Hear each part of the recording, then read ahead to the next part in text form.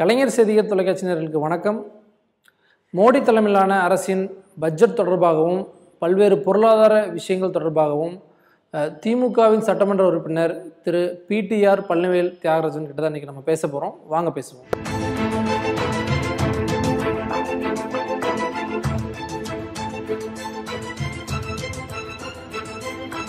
வணக்கம் சார். மோடி தலைமையிலான பட்ஜெட், இந்த அரசோட பட்ஜெட் தாக்கல் பண்ணியிருக்காங்க. அது எப்படி சார் பார்க்குறீங்க? பட்ஜெட்டை பொறுத்தவரை எனக்கு இருக்கிறதுலேயே ஒரு 3 அடிப்படை கவலைகள்.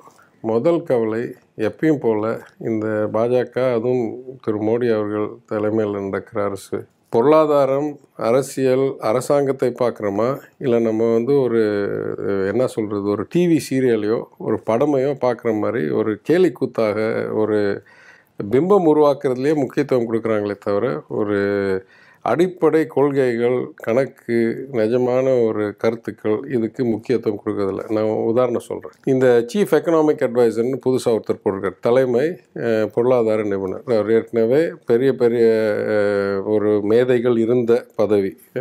மன்மோகன் சிங் அவர்கள் இருந்திருக்காரு. இப்போ கூட சமீபத்தில் நம்ம அரவிந்த் சுப்ரமணியம் இருந்தார். இப்போ இருக்கிற நபர் அவர் ஒரு அறிக்கை விடுறாரு, எக்கனாமிக் சர்வேன்னு. அது 2 கேலி கூத்தானது நான் பார்க்குறேன். ஒன்று, திருப்பி ஒரு மாயை உருவாக்குறாங்க, 5 ட்ரில்லியன் எக்கானமி அப்படின்னு. 5 ட்ரில்லியன் எந்த மதிப்பில்? $5 5 ட்ரில்லியன் எக்கானமி. நான் சொல்கிறேன், இந்த 5 ட்ரில்லியன் எக்கானமிக்கு எந்த அர்த்தமுமே கிடையாது. என்னுடைய நண்பர் ஒருத்தர் விவேக் தஹேஜியான்னு கனடாவில் ப்ரொஃபஸராக இருக்கார். அவர் தெளிவாக மின்ட் நியூஸ் பேப்பரில் போட்டிருக்காரு, நிஜமாகவே நீங்கள் இந்திய மக்கள் மேலே அக்கறை வைத்திருந்து அவங்களுடைய வாழ்க்கையை நீங்கள் முன்னேற்றணும் என்று விரும்பினீர்கள் என்றால் நீங்கள் பேச வேண்டிய அடிப்படை புள்ளி விவரம் என்னவென்றால், ரியல்னா பண வீக்கத்தை, இன்ஃப்ளேஷன் எஃபெக்டை எடுத்துட்டு இன்ஃப்ளேஷனுக்கு அப்பாற்பட்டு வர்ற வளர்ச்சி, ரூபாய் கணக்கில், ஏன்னா நம்மெல்லாம் சம்பாதிக்கிறது, செலவு பண்ணுறது ரூபாய் கணக்கில், பர் கேபிட்டா, தலா.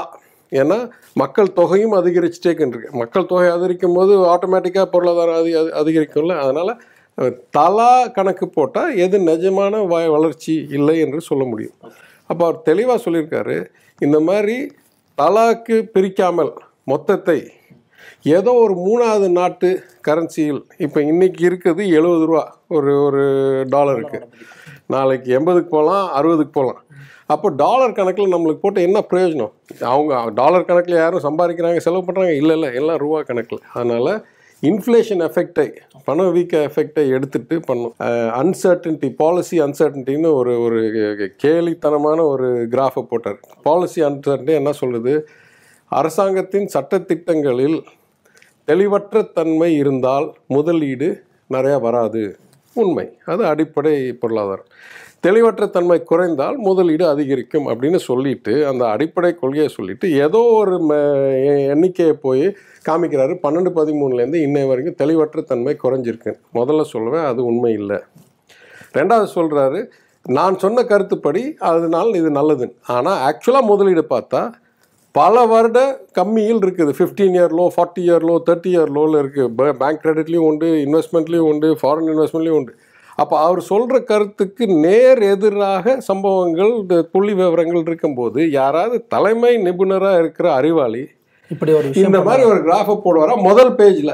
அதுக்கு மாத்திரம் இல்லை, யாரோ போய் ஆராய்ச்சி பண்ணியிருக்காங்க, எப்படி இவருக்கு ஆக்சுவலாக தெளிவற்ற தன்மை குறைஞ்சிருக்கு அப்படின்னு கணக்கு போட்டிருக்காருன்னு பார்த்தா அவர் ஏதோ ஒரு ரிப்போர்ட்டை சைட் பண்ணுறாரு. அவங்க நித்தி ஆயோக் சைட் பண்ணுறாங்க. அவங்க போனால் இல்லை, எங்களுது இல்லைன்றாங்க. கடைசியாக என்ன கண்டுபிடிக்கிறாங்க, யாரோ 7 ஆங்கில இந்த நாளிதழ்களில் தலைப்புகளில் வந்த செய்திகளை வைத்து அதனால் அரசாங்கத்தின் செயல் தெளிவாக இருக்குதா இல்லை தெளிவற்றதா என்று யாரோ ஒரு தனிநபர் போட்ட கணக்கை வைத்து தேசிய தலைமை பொருளாதார ஒரு அட்வைசர் யாரோ போட்ட குப்பை ஸ்டாட்டிஸ்டிக்ஸ் எடுத்து நாட்டுக்கு முதல் கொடுக்குற எக்கனாமிக் சர்வேல முதல் பேஜாக போட்டால் என்னங்க நடக்குது? இது ரொம்ப கேவலம். பெட்டி வெள்ளைக்காரன்து, அதனால் பெட்டி இல்லாமல் சிவப்பு துணி பையில் கொண்டு போய், ஏங்க இது என்ன ட்ராமா நடிக்கிறாங்களா? நாங்கள் போய் வேணும்னா நாங்கள் போய் சினிமா தேட்டரில் எங்களுக்கு பார்க்குறதுக்கு திறமை இருக்குது, பணம் இருக்குது.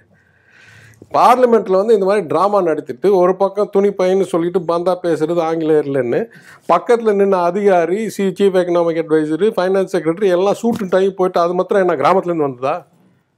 பெட்டி ஏதோ பெட்டி இங்கிலாந்துலேருந்து வந்துச்சுன்னு நிராகரிச்சிட்டேன்னா அப்போ ஏன் சூட் டை போட்டு எல்லாம் வந்து வேஷ்டி கட்டிட்டு தானே வரணும், இல்லை குர்த்தா போட்டு தானே வரணும், எதுக்கு சூட் டை போட்டு வராங்க?